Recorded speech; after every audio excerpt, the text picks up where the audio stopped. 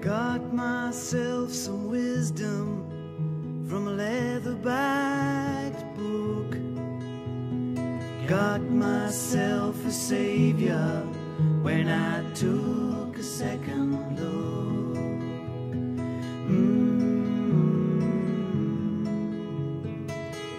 Opened up the pages, and what did I find? A black and white portrait of a king who's a friend of mine.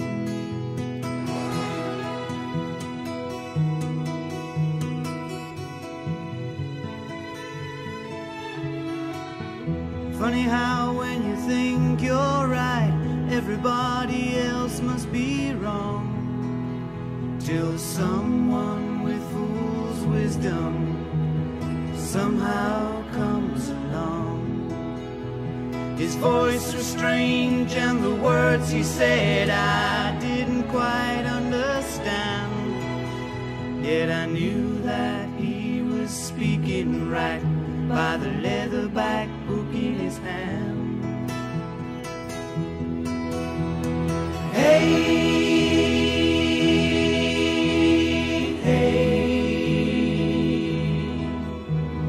what a day, fool's wisdom.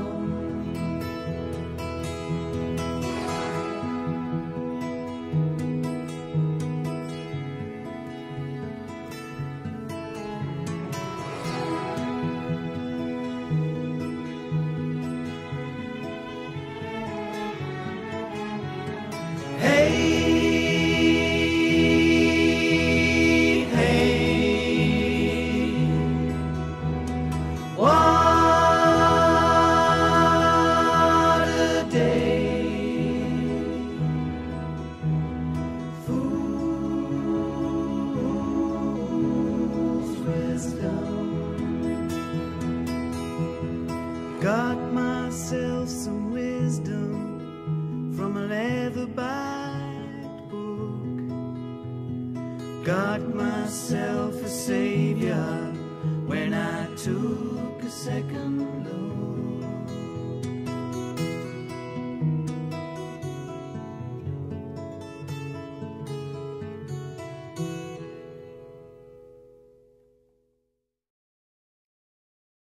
Blessings in Jesus, dear friends.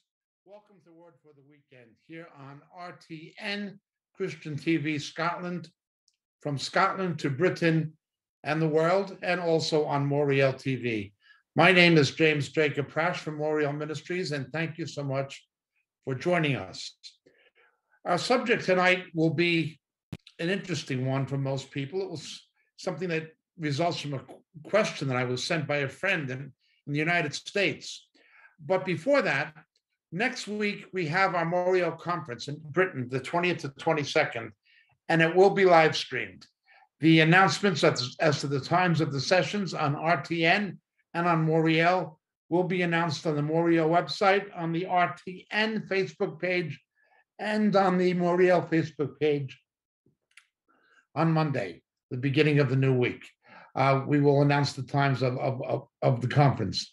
We, again, apologetically regret that we've packed out. We can't get any more people in to the hotel. There's no more accommodation left at the conference center. Nonetheless, we will make it freely available to everyone who can watch it by live stream. And of course, the recordings will be posted on both Moriel and on RTN. Be that as it may, let's just press on a little bit further. New book, No Bomb in Gilead, What Really Transpires After the Rapture, is also available on Moriel.org. Moriel.org, What Really Happens After the Rapture, by yours truly. Enough of that, let's move on. Again, a friend of mine in the United States asked me a question, and it was by email, and it was one of those kinds of questions where if somebody asks that kind of question, it's usually of interest to other people, and other people may have the same question or a similar question related to it. So I prayerfully decided to consider looking at the entire issue. The question was, is the wedding garment in Matthew chapter 22, which in Greek is called the eduma gamo, is it the same as the garments of salvation in Isaiah 61, verse 10? So let's begin at the beginning. Let's begin at the beginning. Turn with me, please, to Isaiah chapter 61, verse 10.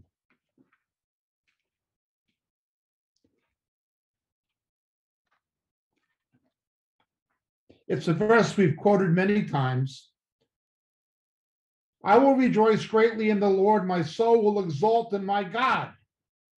Now, the Septuagint version of the first portion of this verse very much figures as very proximal to Mary's language in the Magnificat when Gabriel tells her she's going to be the mother of the Messiah who would save his people from their sins. I will rejoice greatly in the Lord. My soul will exult in my God. For he has clothed me with the garments of salvation and has wrapped me with the robe of righteousness.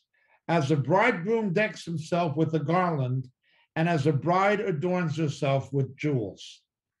Looking at the second half of the verse, as a bridegroom decks himself with garland, and as a bride adorns herself with her jewels. A bride and a groom, the bride being the kala, and it says that the bridegroom would be decked in this wedding garment. That very much corresponds, although it is in a different testament, to a wedding garment that you see in Matthew chapter 22. That is the enduma gamo, that you need this garment to get into the marriage supper of the Lamb. So in that sense, already he's making a good connection. He's absolutely correct. We see it's the language of the wedding dress or the wedding garments appropriate for the occasion, and it's in Matthew 22, but it's also mentioned in Isaiah 60, so he makes a very valid connection. However, let's look further into this verse. He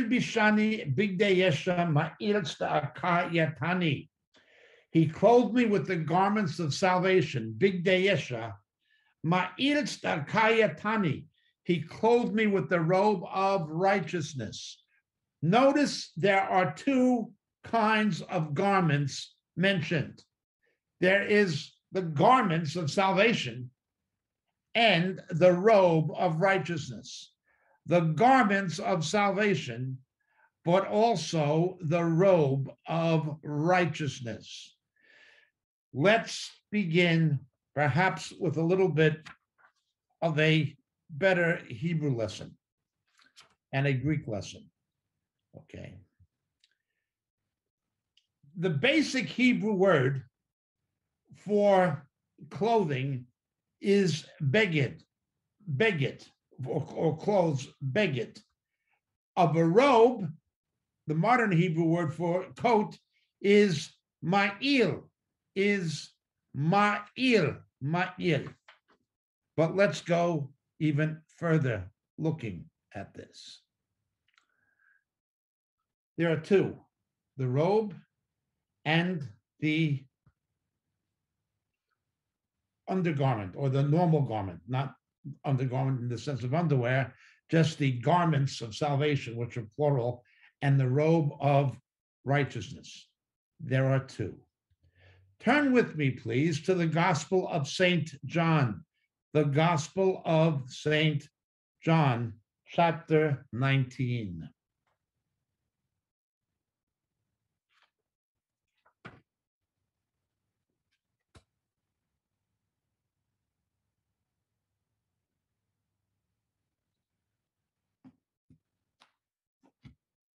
Verses 23 and 24.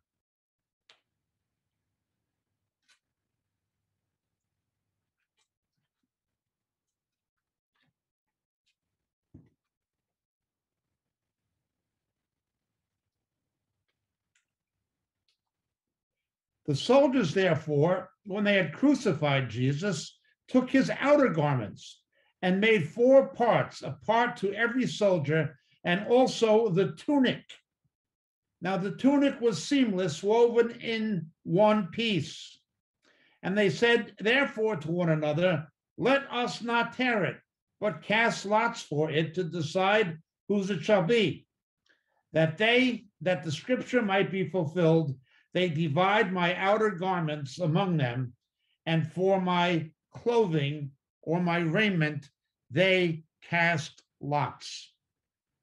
The Greek. In Greek, the word that corresponds to the Hebrew, big day or beged, is normally himation. Himation. It simply means garments, and it's plural, garments. Big day, himation in Greek. But then there's the word for tunic. This is the one that was woven from a single piece of cloth. It was not stitched or sewn. Would have been of appreciable value, most likely. That's why they didn't want to tear it up as they did with the outer garments. This very simply comes from the Septuagint transliteration of the Hebrew word for tunic. That's actually the modern Hebrew word for shirt, kitonet. The Greek word is just a Greekization of the Hebrew kitonet.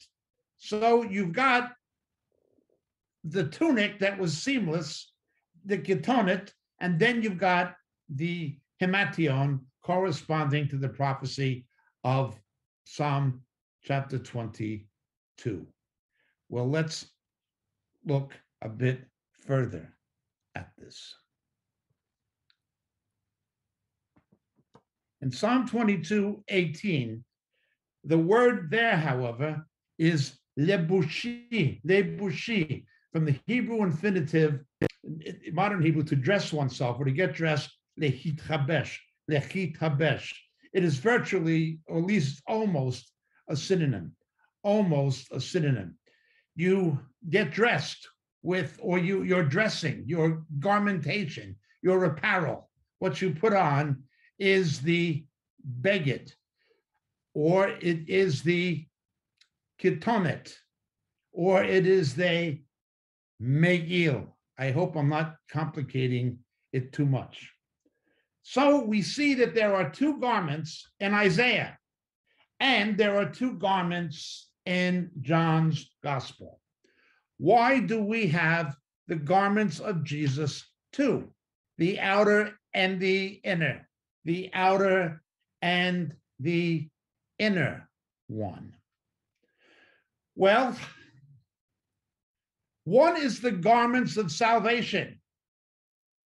When somebody becomes a believer, they are covered with garments of salvation. On the other hand, they get more than salvation. They get the righteousness of Christ. The righteousness of Christ. Notice, the outer garment never touches the skin. It is only the inner garment. Only the inner garment touches the flesh, not the outer garment. In other words, typologically, by illustration, we have no per se righteousness of our own. We only have the imputed righteousness of Jesus. We only have the imputed righteousness of Christ. We have no per se righteousness of our own. It is his righteousness given to us. It does not come in contact with our flesh. It is put on outwardly. But the sins we've committed in the flesh require redemption. Hence, we see these 2 garments. You see both in Psalm 22, we see both in Isaiah chapter 60, and we see both in the Gospels. For the sake of brevity, I'm not going to look at the synoptics. We'll basically stick to John. Let's look at this. Salvation is one thing. righteousness is added to it. The Lord saves us from our sin that we committed in the flesh, but then he clothes us with righteousness. People have a problem since the fall. Most of you know this, but for the sake of the recording, I have to go through it at least in a perfunctorial manner. Turn with me, please, to the book of Genesis, chapter 3, verse 21.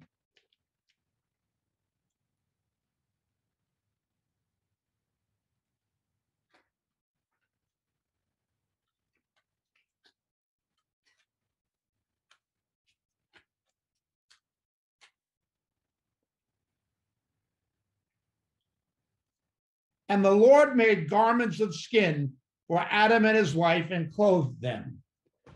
As we explained on our teaching on the book of Jude, available on our website, and on certain other teachings, the fig tree being another, the fig leaves are for the healing of the nations. The Jewish belief, the ancient Jewish belief, is that the tree of life, the Eitz Hayim, was a fig tree. That very much matches what the New Testament and Old Testament say, particularly the New Testament in the book of Revelation. The fig leaves are for the healing of the nations.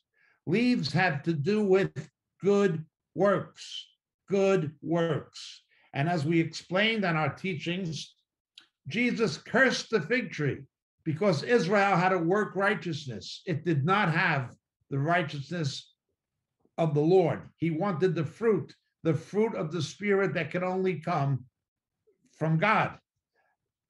They only had the leaves. Now, there's nothing wrong with leaves. Without the leaves, the figs would be burned up in Israel because of the hot sun. They would never make it to harvest. You need the leaves. In other words, faith without works is dead. The figs would be dead if the leaves didn't grow over them and protect them. But it was not yet the season for figs, we're told, when Jesus cursed it. The Son of Man comes at an hour you do not expect, that we do not expect. We have to be ready. He curses the fig tree. Israel had a work righteousness based on the Torah. They did not have the fruit of the Spirit. Hence, it was cursed. It withered. Now, there's more to it than that. I only mentioned this in passing. What does Adam and Eve do? Well, they tried to sew fig leaves together to hide their nakedness. Their nakedness representing not being in a state of salvation or needing salvation. So they tried to justify themselves with works, as every religion does. As we pointed out many times, it doesn't matter if it's the Orthodox Jews who reject their Messiah doing the mitzvot. It doesn't matter if it's Muslims going on the Hajj or Hindus going to the Maha Kumbh Mela. It doesn't matter if it's Catholics going to a novena or Jehovah's Witnesses knocking on doors. It doesn't matter. Every religion is trying to attain or obtain salvation by works. Doesn't work. It doesn't work. Without the shedding of blood, there's no forgiveness of sins. The day you sin, you shall die. The wages of sin being death. Yes, there was an Adam. Yes, there was an Eve. But as we've pointed out before, there are also pictures of other things. Adam was a man created directly by God without sin, but then he fell. Hence, Jesus is the last Adam. Jesus was, of course, pre-existent, but his body came to earth in the incarnation without sin. The first Adam failed. The second Adam succeeded. Separate but related story. Okay? So we have this situation where fallen man tries to justify himself with works. God says no. He makes garments from them with the skin of slaughtered animals, types of Christ atoning for our sin, together with the promise of the seed of the woman. So, right away, fallen man needs a new outfit. Fallen man needs a new wardrobe. Fallen man, fallen woman need a new suit of clothes, right from the beginning. But we tried to make our own with our works, with our religion. Always remember, as we say repeatedly, saved Christians do not do good works in order to get saved. We do good works because we have been saved. Our works does not make us righteous. It's the righteousness of Christ in us and through us that makes us righteous. Yeshua Tzidkatenu, Jesus himself, is our righteousness. The robe of righteousness, the Ma'il Stakani, does not touch the flesh. It's an imputed righteousness. Now, right away, we see this idea, but let's continue looking at this, the promise of salvation. Look with me, please, to the book of Genesis, chapter 49, verse 11. Jacob's prophecy to his sons and to the 12 tribes of Israel that outlines salvation history all the way up to Revelation chapters 7 and 14, but it begins in Genesis 49, as most of you know. The tribe of Judah, the scepter shall not depart from Judah in verse 10, nor the ruler's staff from between his feet until Shiloh comes. Shiloh, Shiloach, the one who is sent. Translated into Greek, it would be apostle. A shaliach, one who is sent, would be apostle in Greek. Jesus is the one who is sent. It was at Shiloh, the location Shiloh, where the Holy Ark was kept for 200 years before Jerusalem became the capital. They're waiting for Shiloh, the one who is sent, to come. And to him shall be the obedience of the Amim, of the peoples, all the peoples, okay? Now, it doesn't say Goyim, of the nations, and it doesn't say just of Israel. It's everyone. He is Lord of all, although he would come to the Jews. Now, we've explained this also in the past about the scepter departing from Judah. After the end of the Herodian rule in Jerusalem and Judea, Pontius Pilate became Roman procurator, and he moved the capital, political capital, civil capital, from Jerusalem to Caesarea Maritima, to Caesarea, where Paul was. That's where Pontius Pilate's palace was. This is proven with archaeology and so forth. I won't go into it now. We have other tapes explaining it. There was a Roman garrison. The Fortress Antonio remained in Jerusalem for military purposes, but the capital, the scepter, departed from Judah. Now, there's more to it than that. It's not our subject today. I'm only dealing with it because it's in the text. But then in verse 11, he ties his fowl to the vine and his donkey's colt to the choice vine. Remember, Zechariah 5:5, the Messiah was to come riding on a donkey. They brought Jesus to colts. Okay. He ties his fowl to the vine. And now notice it says his fowl and colt. How many donkeys did they bring Jesus? Two. Okay. To the choice vine. He washes his garments in wine and his robes in the blood of righteousness. His eyes are dull from wine and his teeth white from milk. Now, this is a prophecy of the coming of the Messiah of Shiloh, okay? We see he's going to come on a donkey and he's going to be clothed in white. Let's continue looking at this. I'm sorry, in white, but something to do with blood washing, and even his teeth are white as milk and so forth. You always see whiteness associated with descriptions of Jesus.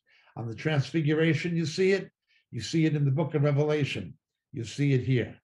But again, that's not our subject. Now, let's continue, okay? You needed to have this wedding garment spoken of in Isaiah 61 and in Matthew 22, to get into the marriage supper of the Lamb. Let's look very briefly at Isaiah 52:1 in the servant songs.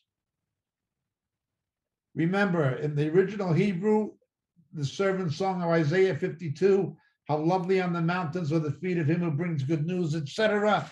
It is the prelude to the fourth servant song, which is Isaiah 53, the prophecy of Jesus' rejection, death, and exaltation. And we see this in Psalm 52:1. Awake, awake, clothe yourself in your strength, O Zion. Clothe yourself in your beautiful garments, O Jerusalem, the holy city. For the uncircumcised and the unclean will no more come to you. The unconverted, the unsaved, the unregenerate, those who have not been washed in the blood will not be able to get into the heavenly Jerusalem. That is the theme set in the servant songs that depict prophetically the suffering and glorification of Christ. But the book of Revelation picks up on it directly. You have to be dressed properly. Let's look now at Exodus chapter 28, verses 2-4, the priestly garments of Exodus 28, 2-4.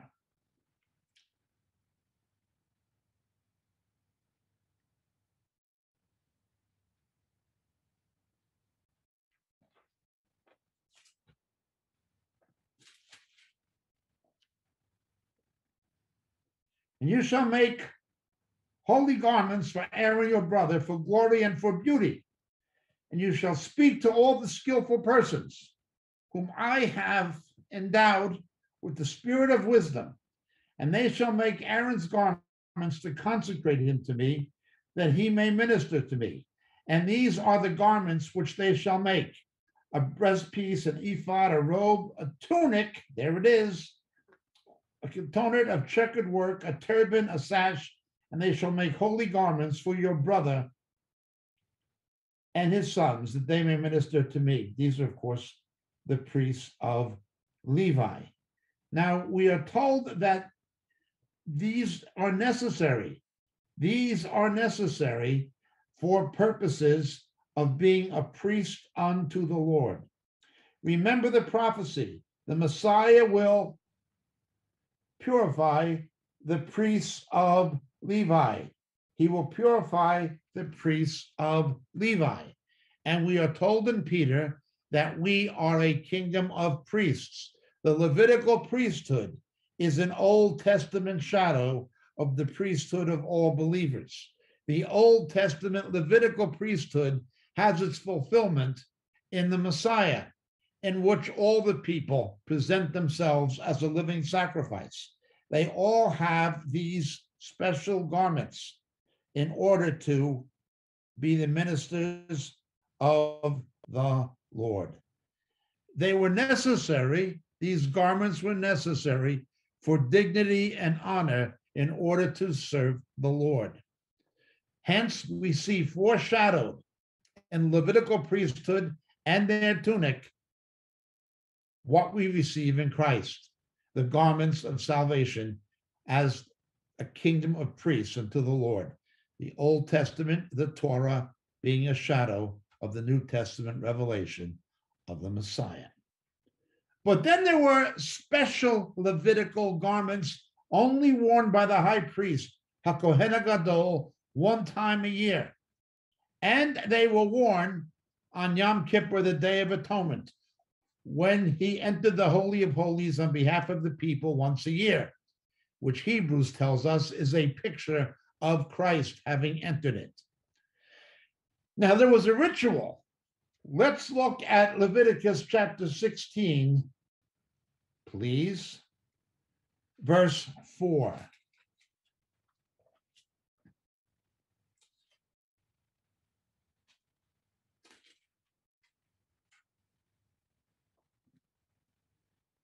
He shall put on holy linen tunic, a special tunic, and the linen undergarments shall be next to his body, and he shall be girded with the linen sash and attire with the linen turban, These are holy garments. Then he shall bathe his body in water and put them on. It's a very separate teaching, too long to go into now, but on the Day of Atonement, the high priest would wear this special tunic, not his normal vesture. Something special one time. After he made the sacrifice, he would come back out of the Holy of Holies and remove those garments. Now, the sash was cut in half, and half of it was tied between the horns of the scapegoat of the Se'er Zazel, and the other half hung before the Holy of Holies, and a lot of other things I'm not going to go into now. I would point you to our existing teachings on Yom Kippur. And a Messianic perspective and a Christian perspective of the rabbinic writings called Yomah, we learn about the background of these rituals from Yomah, although our doctrine, of course, comes from the Epistle to the Hebrews. Well, let's understand this. When he came back out, he would put on his normal clothes again. These other special clothes were used for certain things. Alfred Edersheim, the great Jewish believer, great historian, shows us how these garments were used to make wicks for the lamps, the menorahs in the temple, and so forth. But when he put on his normal clothes and tried to go home, there would be a custom where the throngs of people would grab him and try to prevent him from going home. They would grab hold of the high priest and try to prevent him from going home. And he would tell them, don't touch me, let me go. It was almost like a sort of a, not really a game, but definitely a ritual where you were expected to try to persuade him, and he had to strive to say, don't touch me, I'm going home. So after the Lord Jesus died for our sin and then reappeared in human form, not as our high priest, but as God who became a man, as the Messiah they knew, he said, I go and prepare a place for you, but they didn't want him to leave. And he said in John, it's to your advantage that I go, because the Holy Spirit will come. And right now we are during the period of the Omer, the counting of the 49 days between the first day of Passover and the day of Pentecost, called Hag Shavuot in Hebrew. We're in that period right now, but such it was, they didn't want Jesus to leave. Well, they didn't want the high priest to go home either, once he took those special garments off. Wow. After he made the atonement, after he went into the Holy of Holies, he didn't wear those garments again. Jesus, the Lord Jesus, dies once and for all for our sin. Let's continue. This idea of these garments is a recurrent theme with a recurrent imagery throughout Scripture, more than we have time to go into in a simple Bible study tonight, but let's look at one or two. In Judges chapter 14, verses 8 and Samson kills the lion, and there's the honey in the lion with the bees. And from the lion comes something sweet after Samson kills it. Now, there are different interpretations of this typology. Some say the lion is the Lion of Judah. He had to die that we could get the sweetness. The sweetness is the honey, the davash. The davash, however, is made by bees, Devore. And as many of you know from our other teachings, Devore, the girl's name Deborah means bee in Hebrew. Devore comes from the word Devar, as in Dvarim. The book of Deuteronomy is called the book of Dvarim. These are the things. The word of God is the thing in Hebrew thought. This is the thing. These are the things. The word of God, Dvarim, Devar Adonai. The prophets would say, Devar Adonai. The word of the Lord is the thing of the Lord. Devar, Devora, Davash. They're all related. Remember, the word in Revelation and in Ezekiel we see, particularly in Revelation, but also in Ezekiel, the word of God is sweet in the mouth, but bitter in the stomach. It's encouraging, it's interesting, it's tasty, but then we become responsible for it. It's a very enjoyable thing to eat. But if we don't put it into correct action, it can cause a lot of indigestion, spiritually speaking. So what happens when this honey comes from this lion? Samson says, if you can understand this, I will give you 30 changes of clothes of white linen. 30 changes of clothes. Once more, you see this idea with the death of the Lion of Judah, or some would say it's the destruction of Satan. Something sweet comes from it. That with this happening, you get a change of clothes. The Messiah had to die. The Messiah had to defeat Satan. Whichever point of view you are inclined to, that had to happen for the bees to make the honey, for the word to come forth in its fullness and in its sweetness.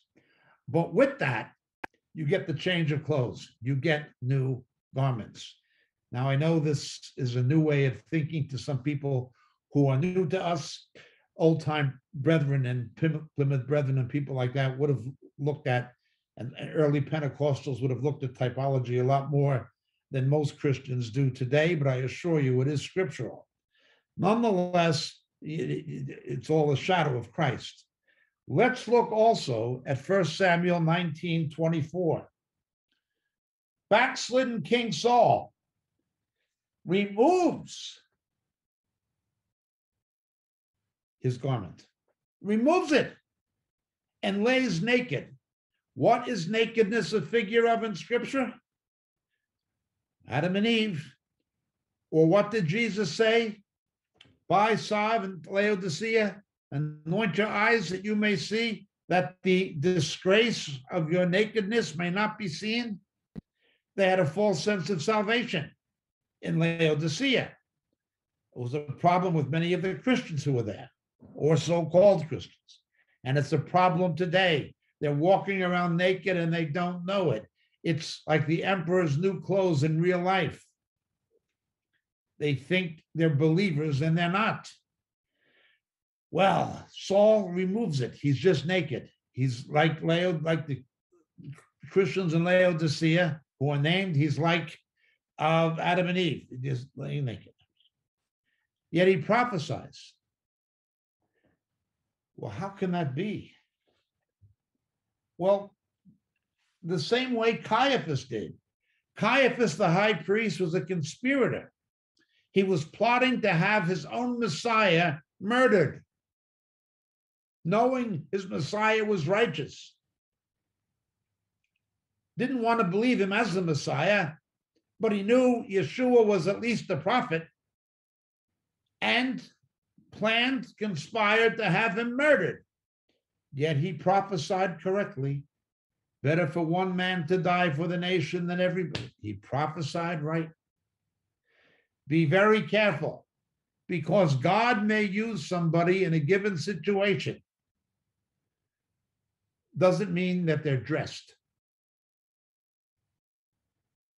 They may have taken off the garment, but God can still speak or use a backslider in given situations. Now, again, it's not our subject now. But it goes more than that one garment. There's two.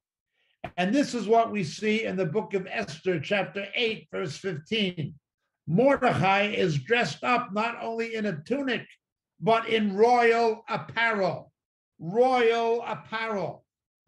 Now, Mordecai has the royal apparel, and King Ahasuerus has the royal apparel.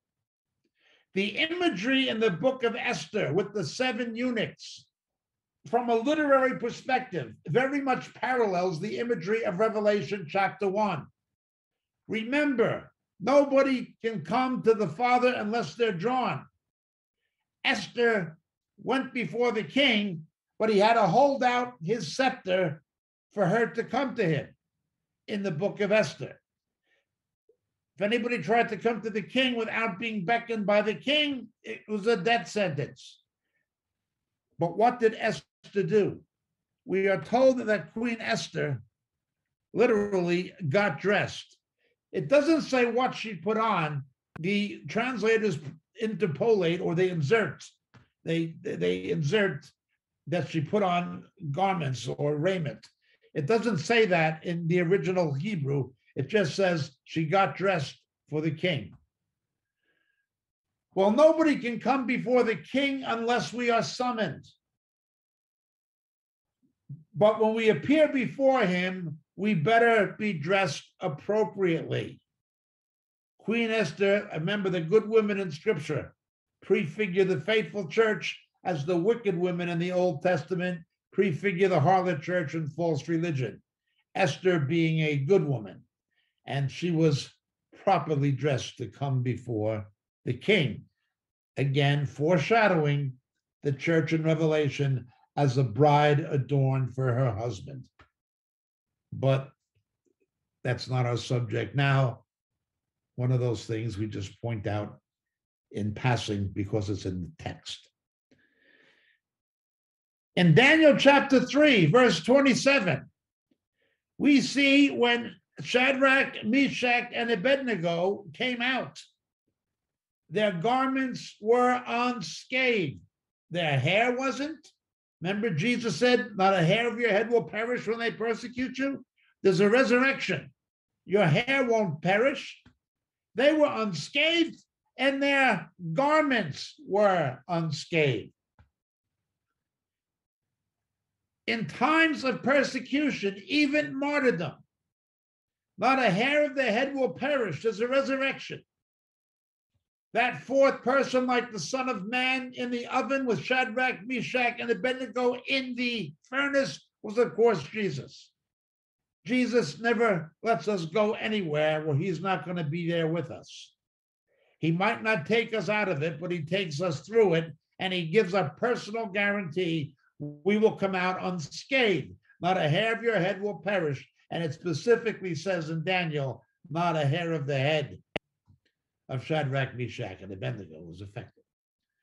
Now there it is a different word because this is an Aramaic text. It's called stribion. It's Aramaic, it's similar to Hebrew, but it's not the exact same word that you use in Hebrew. It is an Aramaic term. But they come out unscathed, not just physically, not just them and their hair, but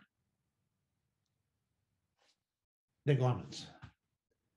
Satan cannot destroy the garments of salvation. Persecution cannot destroy these things. The enemy cannot destroy these things. Satan cannot do it. No matter what he does to us, he cannot touch our salvation. Nobody can take that garment off except us. Nobody can take it off except us. God won't take it off. Satan can't take it off. The world can't take it off. But like Saul, Lord have mercy, we can. And in the apostasy of the last days, that is going to happen. Nonetheless, let's go back to our text. You got the general term. The general term.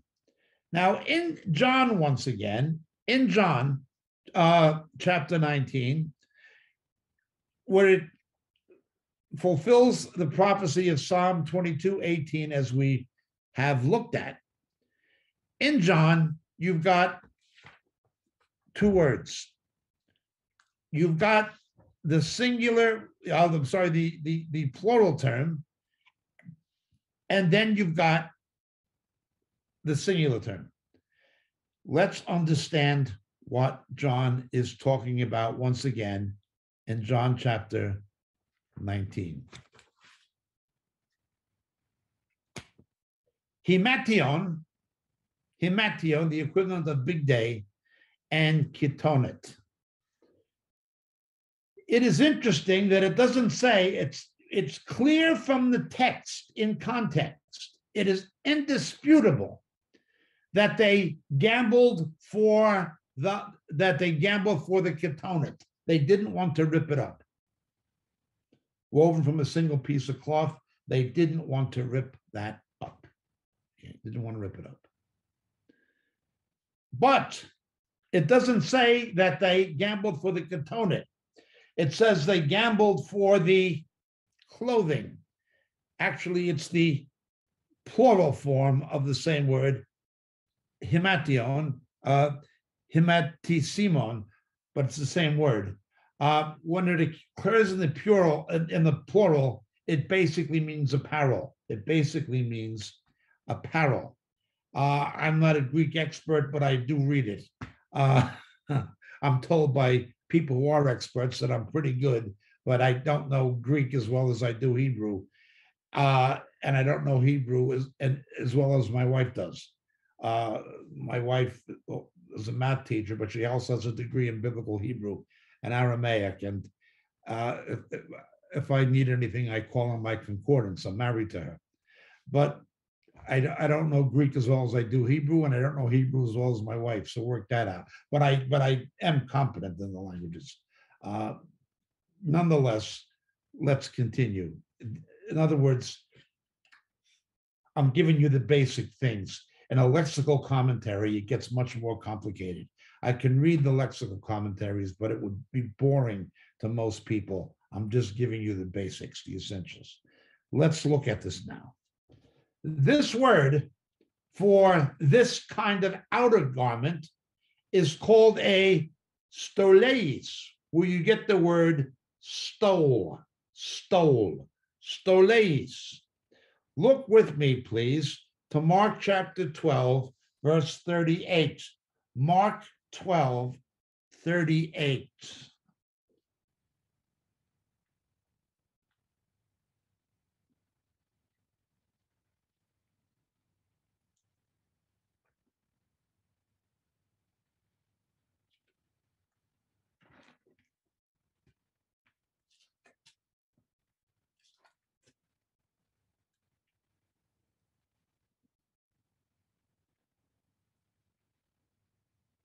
Beware of the scribes who walk around in long robes. They wear long stoles, long ones. Okay. They want to look religious. They want to look religious. God does not generally take a very positive view of religiosity or of religious dress. But now let's look at Revelation chapter 6, verse 11.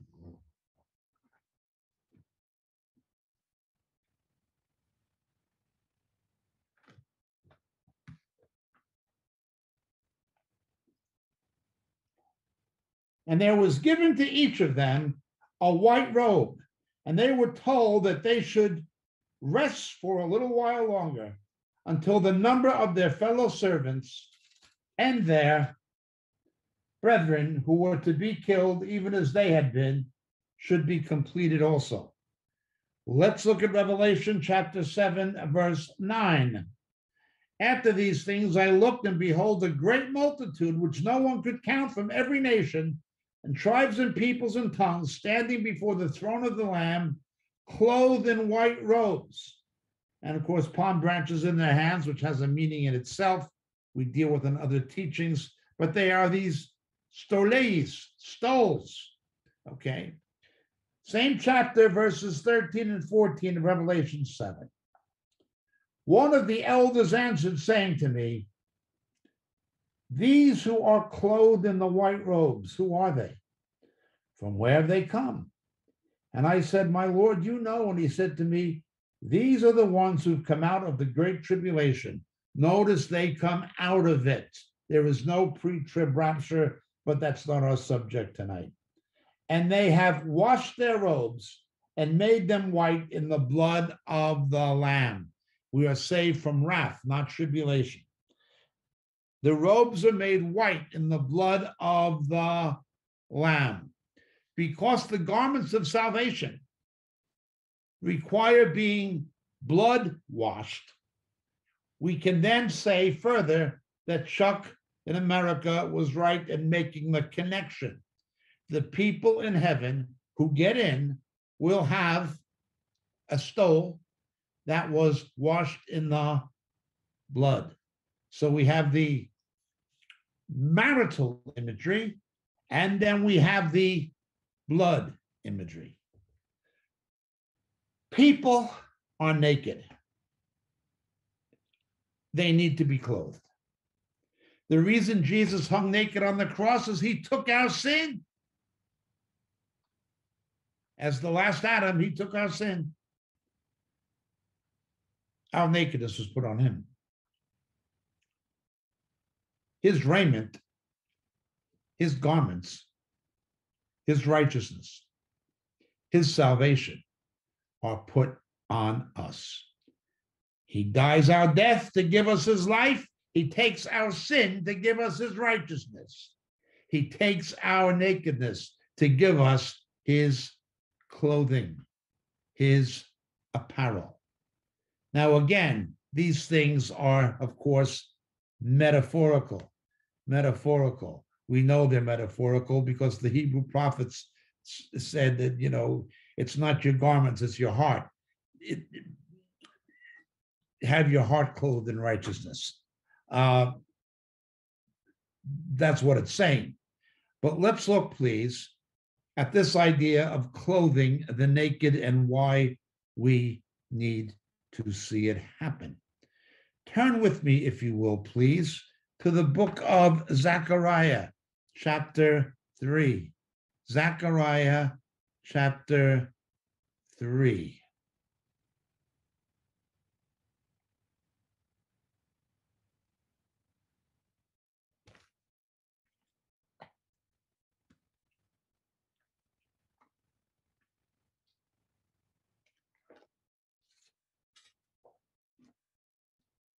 Remember, the high priest represents the people. Now, for new believers, this is not Joshua from the Battle of Jericho. It's a different Joshua, the high priest. Then he showed me Joshua, the high priest, standing before the angel of the Lord, and Satan standing at his right hand to accuse him. Now, the angel of the Lord, known as the Metatron in Judaism, the rabbis have wrong definitions of him sometimes because of Kabbalah, but we know the angel of the Lord is Christ. Okay. Standing at the right hand of God to accuse him.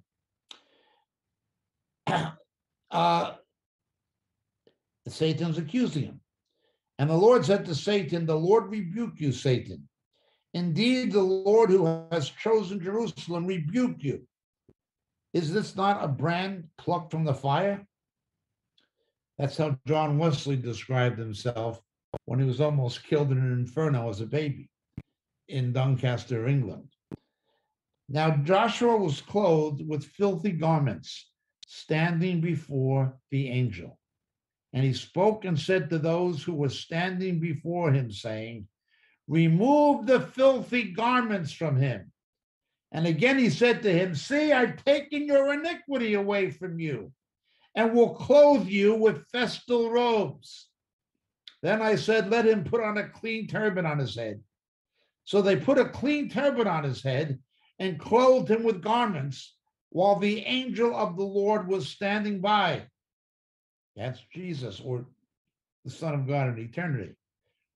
And the angel of the Lord admonished Joshua, saying, "Thus says the Lord of hosts, if you will walk in my ways and perform my service, then you will also govern my house and also have charge of my courts, and I will grant you free access among those who are standing here." Again, the faithful servants of the Lord are to be rewarded. But notice, he's standing there filthy, being accused by Satan, the accuser of the brethren. We stand there filthy. We are accused by Satan. Satan accuses God to man, and he accuses man to God. He's the accuser. He stands there and he says, look at them. They're filthy. They're dressed in filthy rags. They need a change of clothes. They need a new wardrobe. Look with me, please, to Ezekiel chapter 16, verse 16.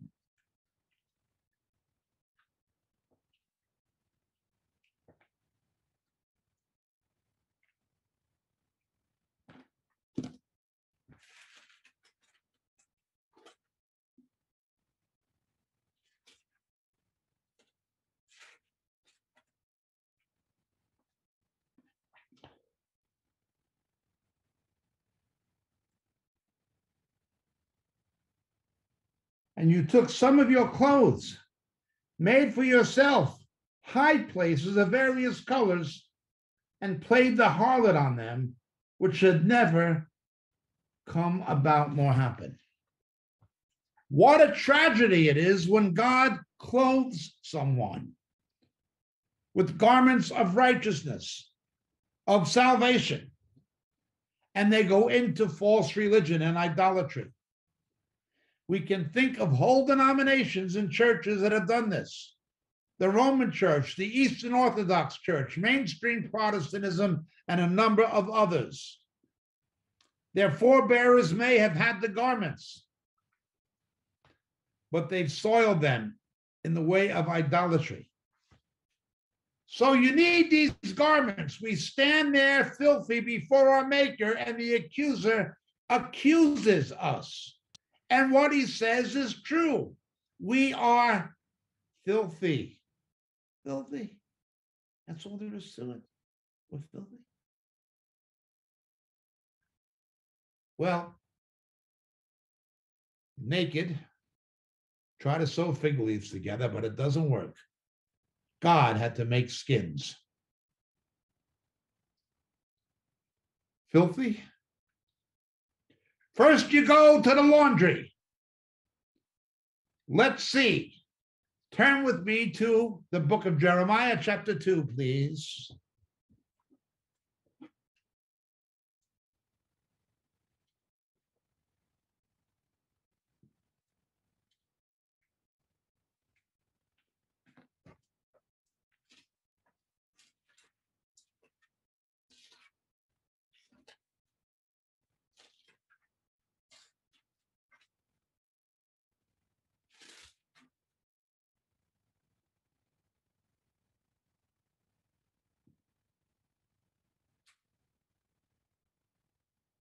In Jeremiah chapter 2, we see the people are doing everything they can.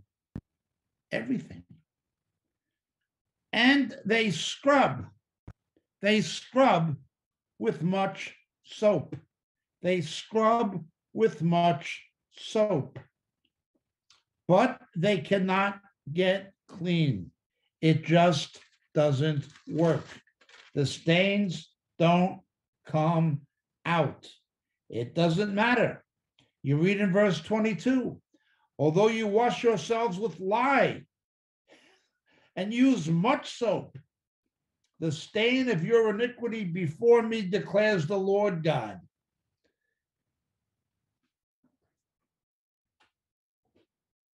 We cannot save ourselves. We cannot scrub our garments clean. Putting your clothes in a washing machine will not make them clean. They're too filthy. The stains won't come out. You can manually scrub them with soap and with lye. It's not coming out.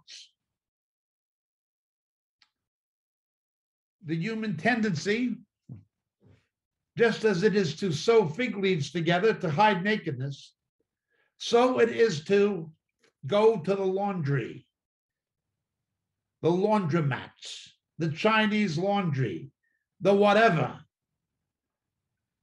launder the clothes. And you scrub and scrub and wash, and the stains won't come out. No. Well, in modern terms, we have a way to remove stains that is superior usually to laundering. It means you don't use water and soap. You use chemical means, and now there's even other technologies involving light and things like this.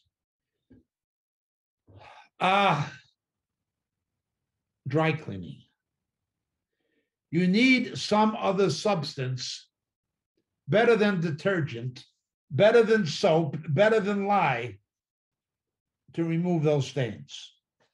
The soap, the detergent, the lye, the bleach, it's not taking it out. You need something stronger. Stronger. Forget the laundry. It's not going to come out. You need to go to the dry cleaner. You need to wash it in something better. I, of course, we speak of the blood of the Lamb. What can wash away my sins? Nothing but the blood of Jesus. Forget the laundromat.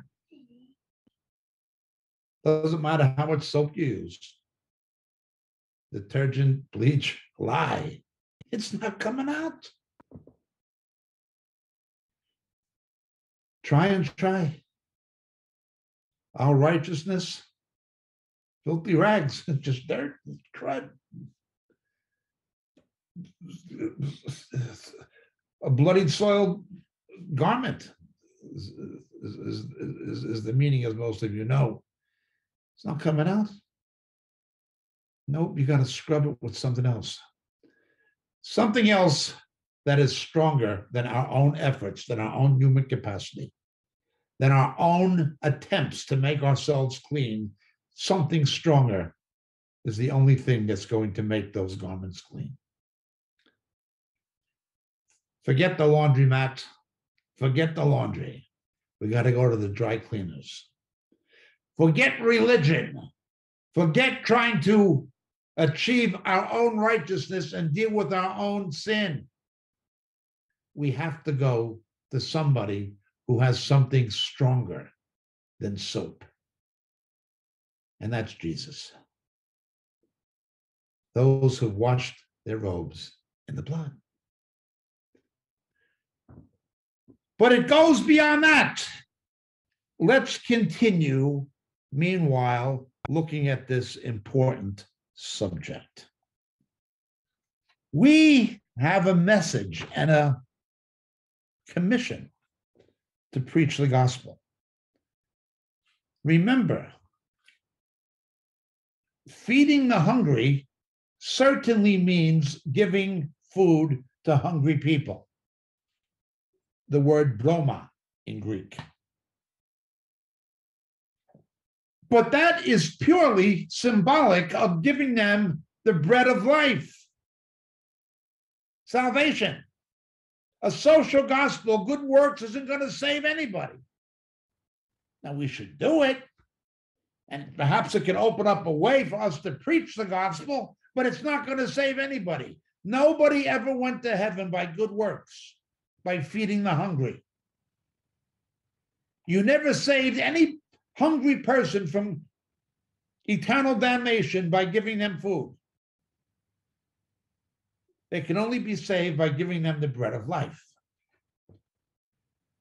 Likewise, clothing the naked. You see people running around naked and clothed and things like this, and they're cold and freezing and content. Of course we should help them. But any apparel we give them isn't going to save their souls. Might make them physically warmer for a while, but it isn't going to save their souls. No. Giving people clothing has a different meaning that goes beyond the physical. Look with me, please, to the book of Job, chapter 31, verse 19. Job.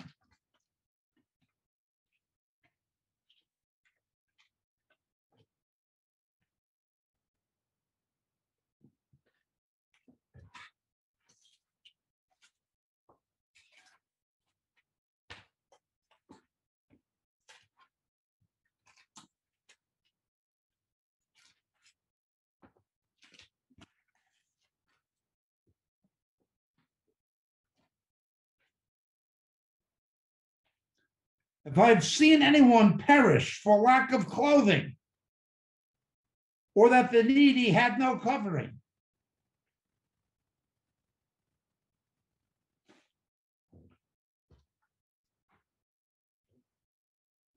There are people perishing for lack of clothing. There are people who are spiritually needy who have no covering. They're running around naked. They're dying from it. In hot climates, melanoma. In cold climates, frostbite. What's the difference? Both will kill you. They need clothes. They need the garments of salvation.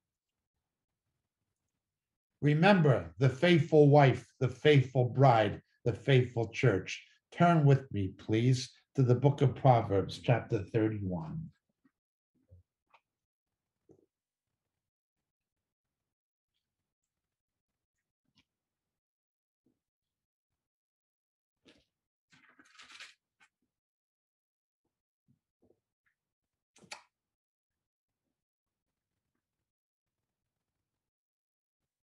Well, there she is. And we know she's a faithful wife, that she is a faithful bride. For one thing, Jesus made it clear in Matthew 25 that when it gets dark, the faithful will have a light. Verse 18 of Proverbs 31, she sees that her gain is good. Her lamp does not go out at night. Remember, the wise virgins are ready for the bridegroom to come. They have a lamp that does not go out. Verse 24, she makes linen garments and sells them and supplies belts to the tradesmen. The scriptures speak in both testaments of the belt of truth and the garments. Notice it's linen. It's something that comes from flax.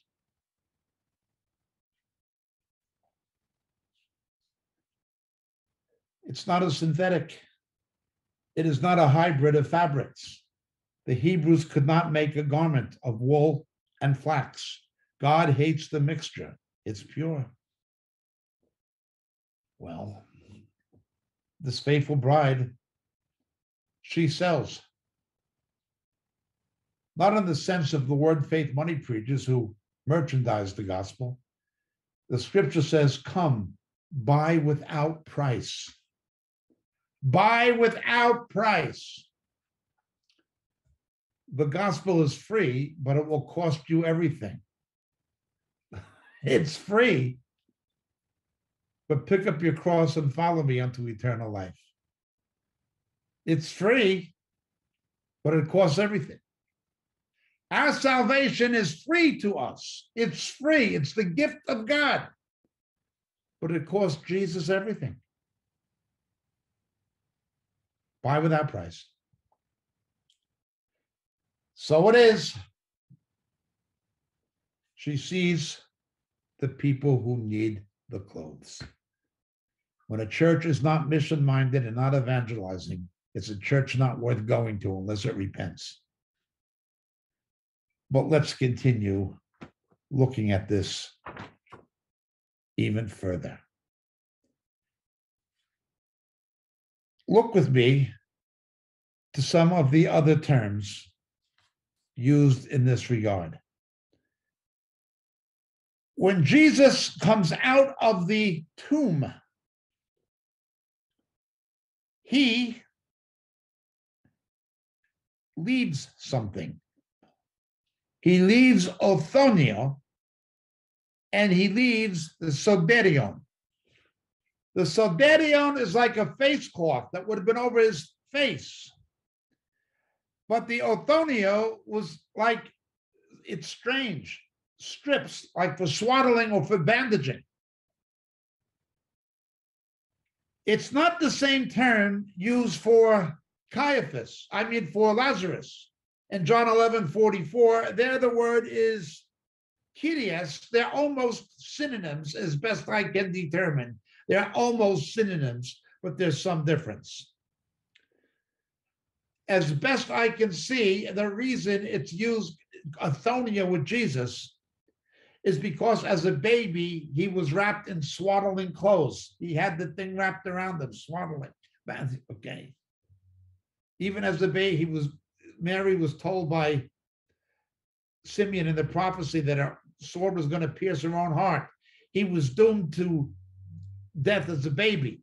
But in those days, you would not have a baby suit or nappies or anything like that. In those days, they used swaddling to cover a baby and a newborn infant. They used swaddling. Hence, we have that connection of the Savior who was going to come to save sin, and he was wrapped in, you will find him wrapped in swaddling clothes. He was born to die that we might live. Beautiful and wonderful. Hence, he has the Athonia. Lazarus, however, has a burial shroud, a keres. Jesus would enter the tomb with these grave cloths. You couldn't really call them grave clothes. You'd have to call them grave cloths. When they put him in, he went in there with that because he took our sin when he died. But when he came out, we see him dressed completely different after that. Let's look at Revelation chapter 1.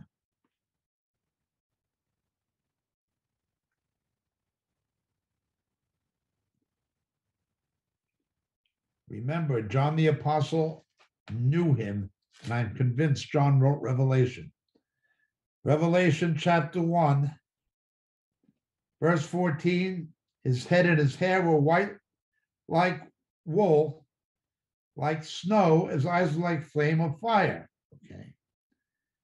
And he had this robe in verse 13, this stole, but it doesn't really say that. It just says he was dressed down to his feet. The word stolios is not even in the text. He's dressed down to his feet in glory.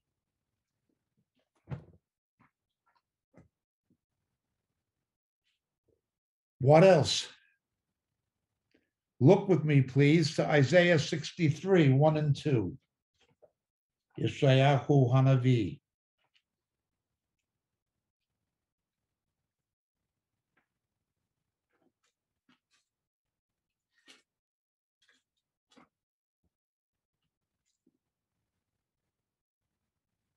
Who is this one who comes from Edom with garments of glowing colors, and one who is majestic in apparel, marching in the greatness of his strength? It is I who speak in righteousness, mighty to save.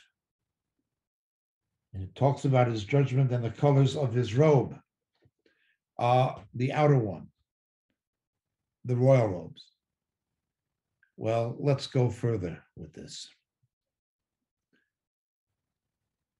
Zechariah 3, 1 to 4. You're filthy, you need clean clothes.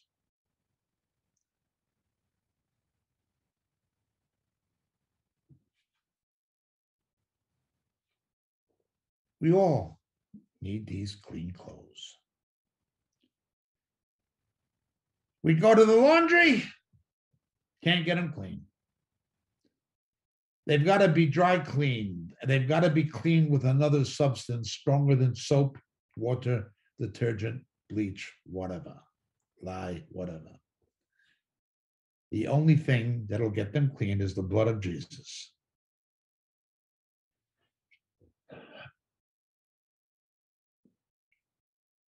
New garments.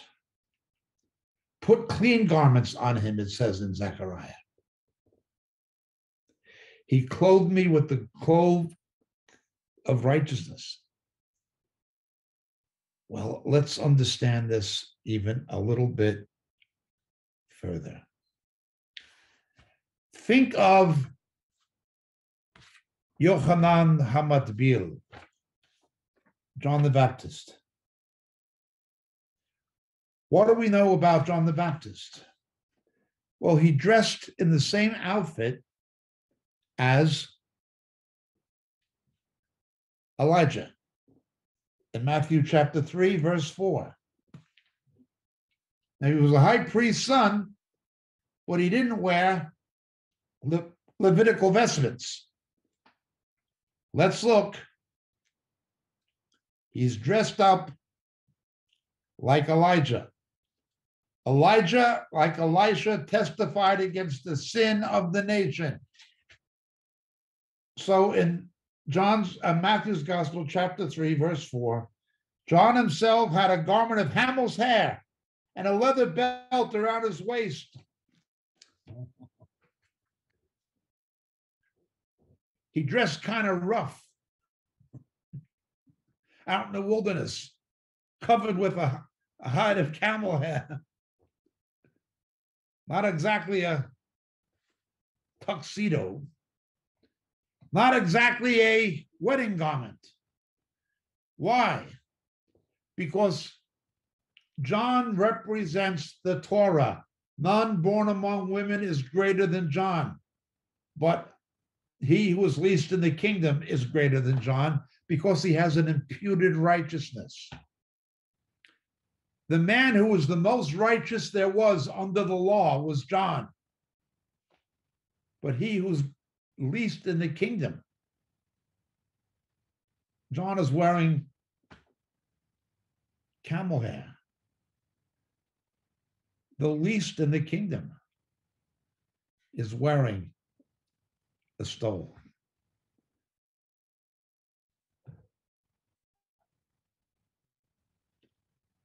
John preached repentance. The Messiah is coming. He looked like a vagabond.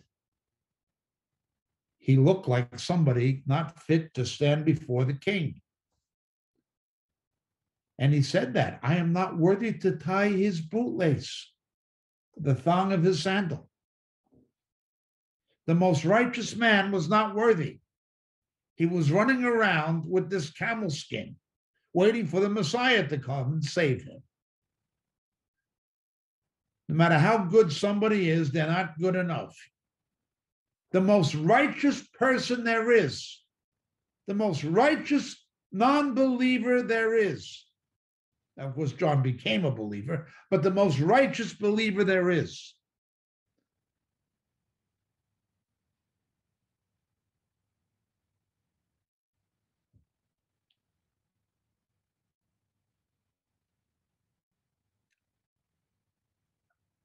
Under the law, under religion, the most righteous believer of religion there is, like John.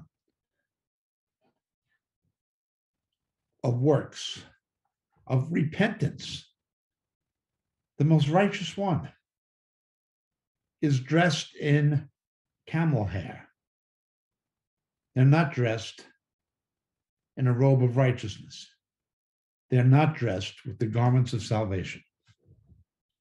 Now, most unsaved people who see themselves as righteous under the law or under some religion, no matter what it is, Orthodox Jews call them tzaddiks, Catholics call them canonized saints. It doesn't matter what you call them. The most righteous person there is that you can imagine under religion does not have the garments of salvation. Neither do they have the robe of righteousness. And John was the most righteous, and look how he was dressed. No, Joshua the priest, he needed a new wardrobe. Satan was accusing him, and all Satan had to do was tell the truth. Look at him. He tells the truth about all of us. Look at them. You're not going to hide nakedness with fig leaves. You're not going to get the garments clean at the laundry. But above all,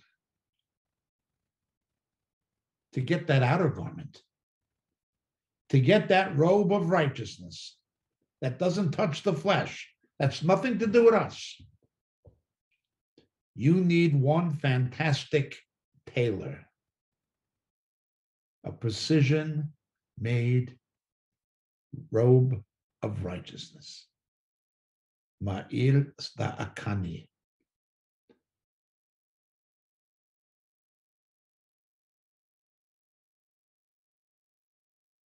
Big day Yesha. But first, the big day Yesha. Then the Ma'il sta'akani. There's only one tailor, only one person who can give us that robe of righteousness. It's the one who took our nakedness to give us his own clothing. It is the one who took our sin to give us his righteousness, who died our death to give us his life. Forget the laundry, it doesn't work. You're never going to get it clean. Doesn't work. You're never going to be dressed appropriately for the marriage supper of the Lamb. Unless you can say what Isaiah said by faith. Ki'il bishani bigdei yesha. Ma'il staka ya'atani. He clothed me with the cloak of righteousness, and he covered me with the garments of salvation. The laundry, the dry cleaner, and the tailor. Thank you so much for listening. My name is James Jacob Prash, coming to you on RTN Christian TV Scotland and on Moriel TV. Thank you so very much for joining us. May the Lord bless you and your family, and have a great weekend.